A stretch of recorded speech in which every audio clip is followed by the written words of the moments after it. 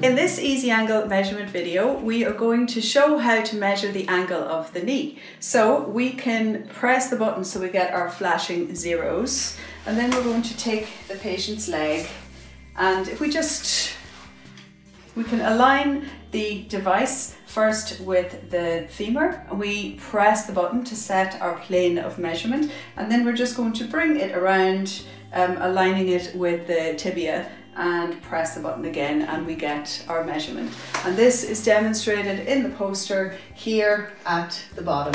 Now, of course, you can do all sorts of flexion measurements for the knee in different positions. You can have the patient sitting on the bench, you can have them lying in prone, so there's many different options, but the principle is the same, that you keep the ruler, again, the joint that you want to measure, and then bring it to the opposite side.